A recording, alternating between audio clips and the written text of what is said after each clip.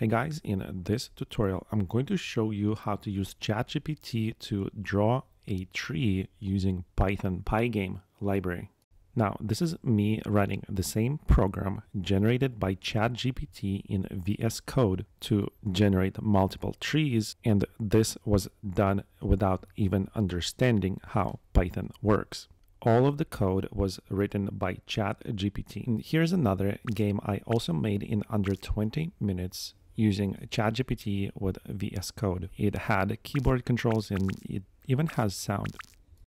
Okay, let's get started. First, I'm going to go to File, Open Folder. I'm going to navigate to my C drive, go to my Projects folder, and here in Projects, I'm going to create a new folder.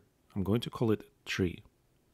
Now, create the folder, select it, and click on Select Folder button. This will create a new Python project. Now, I'm going to create a new file. Right-click, New File, tree.py. It's just a blank file for now. Now, we're going to use a ChatGPT extension called Genie AI. So go to Extensions, start typing Genie AI. I already have it installed, but all you have to do is just find it and click on the install button here. Now, eventually, the first time you use it, it's going to ask you for your OpenAI key. I already added it, and I've already shown how to do that in my previous tutorial. With Genie AI installed, just type some code like import py, right-click, and go to Genie Explain. ChatGPT will start explaining this code selection you've just made. Now, here it's going to tell us what Pygame is, and it's going to say it has ability to create game graphics, handles user input, mouse and keyboard, manages sound and music, collision detection, and has built-in support for sprites. Now, this is the important part. We're going to type our request into this input box. I'm going to say write a function that displays a 100 by 100 cell grid, make each cell 2 pixels in width and height, draw random pixels in it, make pixel colors red, orange, and blue, display in a Pygame window. Okay, and just press send button. ChatGPT will start creating this initial game window. Once it's done writing the code, select everything in the right-hand side file, delete it, and just click on the insert button here. Now, that's going to copy our GPT-generated code into our actual program. Now, on top of VSCode window, go to Terminal, New Terminal, and type py tree.py. Now, I didn't ask GPT to actually animate pixels, but because it's a game library, it assumed that there's a game loop. Okay, so we're going to close this window, select entire code base in this file, right-click, and go to the option saying Genie ad hoc prompt. And this means that we're going to give GPT this selected code and also tell it what to do with it. Okay, I'm going to type remove drawing pixels and draw only 1 pixel in the middle of the screen. Now, once GPT creates this new code, simply delete everything from the file again. I'm going to cut it, and here I'm going to click the insert button.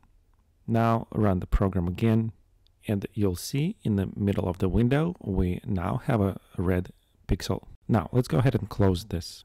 Now select this code, right-click, Genie ad hoc, and we're going to type another message. Create a function that draws a tree on the pixel grid. It starts at the bottom in the middle, and as it grows upward, it adds branches to the tree, expanding up in a natural tree branch pattern. Use white pixels. Submit that and wait for GPT to write code. Now delete everything from the file, go to the code and click insert and run this from the terminal. Now it's drawing the tree, but we're missing some branches. So I'm going to close this window again, select the code on the right again, right click it, go to Genie ad hoc, and let's type another instruction. Here I'm going to say modify this code as follows. As the tree grows up, it also adds branches. Create a new branch class and use it to add branches to the growing tree. Let's introduce the branch class with its own grow method, which will represent the behavior of a single branch. The tree itself will consist of multiple branches.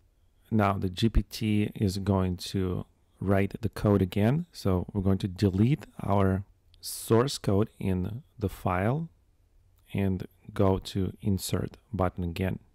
Now run this program from the terminal.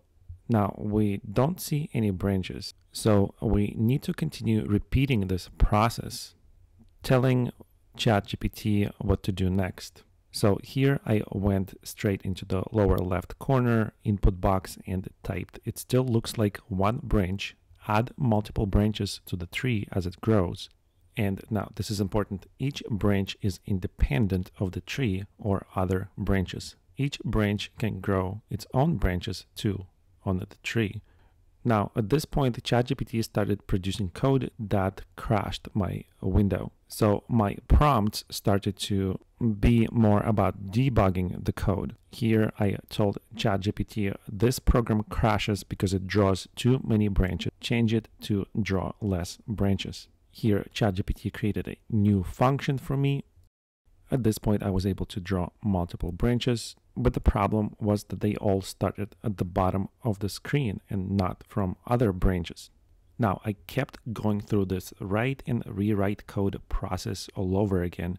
I wrote prompts that told ChatGPT to create a branch that looks like a pine tree.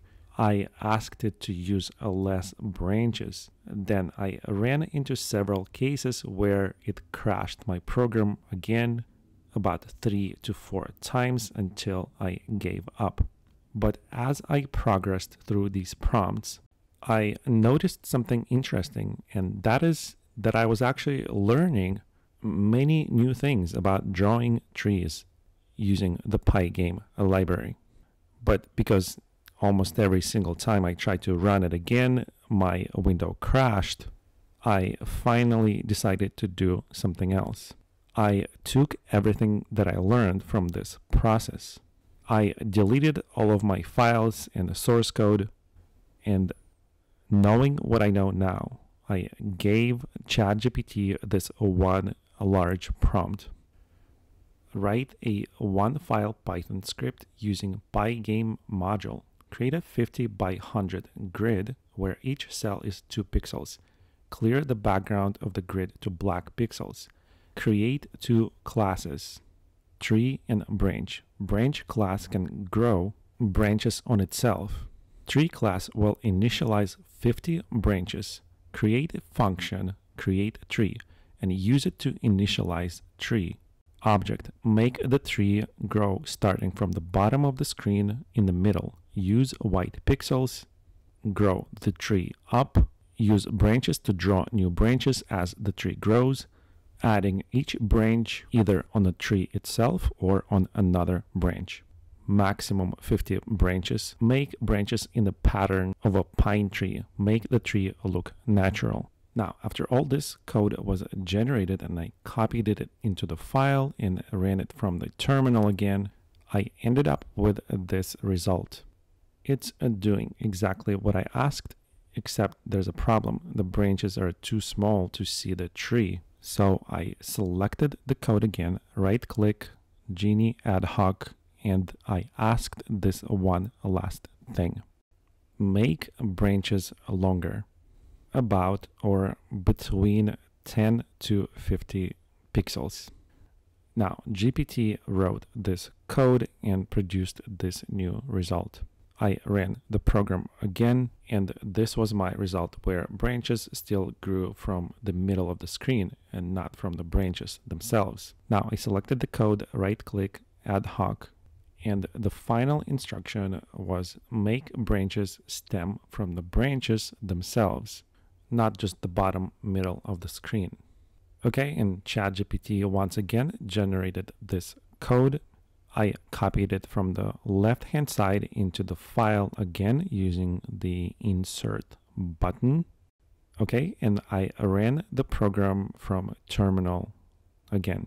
Finally, this time the tree was generated correctly. And so in this tutorial, I showed you an example of how to use ChatGPT to write code. As you can see, it's not easy, but you'll definitely learn a lot about coding in the process. Just try to be intuitive and patient. And even though it's just a simple example, writing this by hand from scratch might have taken days, but ChatGPT was able not only help you learn how to code, but in the end, with proper prompts, generate accurate results.